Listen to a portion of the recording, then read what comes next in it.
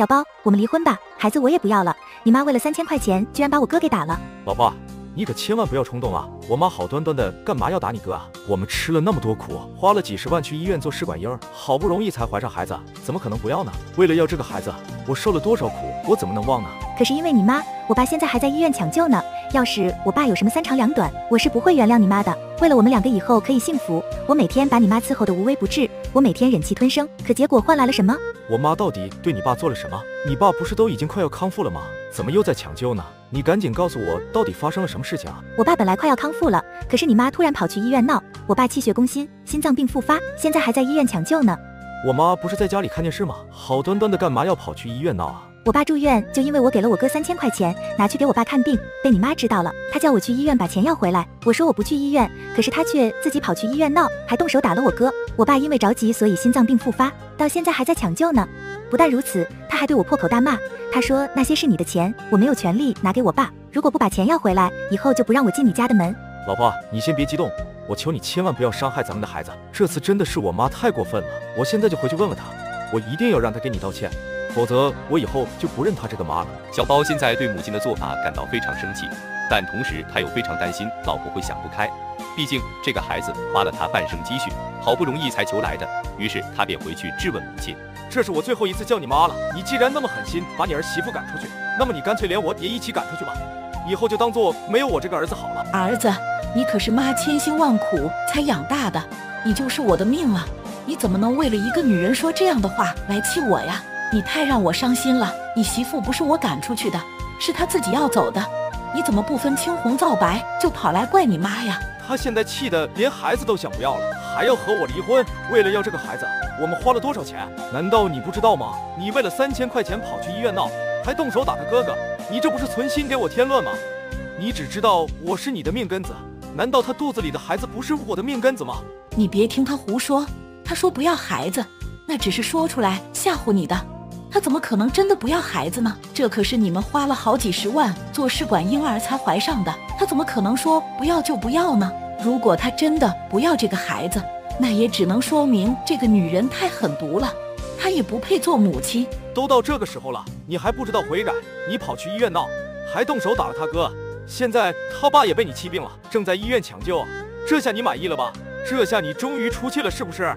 你别听他恶人先告状，我只是想去医院把3000块钱要回来，其余的我什么都没有做，我只不过是教训了一下他哥，至于大惊小怪的吗？你为什么要教训他哥呀？他哥可是一个老实人，他什么地方得罪你了啊？能让你发这么大的脾气？还不是怪你老婆，她非要大老远跑去医院看她爸爸，还想打车过去，也不知道坐公交车省钱，于是我就拦住她，不让她打车去医院。他哥就对我破口大骂，他说结婚的时候我们家就说过要买车，结果到现在要用车却没有车子。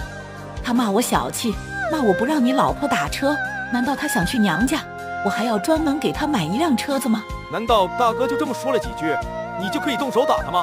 我只不过给他点教训，谁让他敢在我面前撒野？买不买车是我的自由，他凭什么说3道4的？我媳妇大着肚子，你干嘛要让她去挤公交车呢？万一出了什么事情可怎么办？你干嘛要拦住她打车呢？她娘家医院那么远，坐公交车才几十块钱，何必浪费钱了？不就是怀个孕吗？能出什么事情？谁会有她那么娇气？她连个孩子都怀不上，还花那么多钱要去做试管，咱家的钱都被她花光了，她还有脸生气吗？当初我就说她不是什么好东西，叫你不要娶她，可你就是不听。你说够了没有？要不是我媳妇这些年对这个家的付出，咱家能有现在的好日子吗？我们刚结婚的时候，她不是怀孕了吗？是你非说我们还年轻，要多挣点钱，逼着她不要孩子。如果不是你，我儿子现在都快有6、7岁了。自从那次之后，她就再也没有怀上，实在没有办法才去做试管的。你现在却把责任推到她身上，怪她怀不上小孩，怪她花光了我家的钱。你还有没有良心啊？我当初也是为了你好啊，要不是我让她不要孩子，去公司帮助你，你现在能住上这么好的房子吗？你也知道，如果不是我老婆的帮助，我公司现在也不会有起色。可是你现在为什么要这样对待他的家人呢？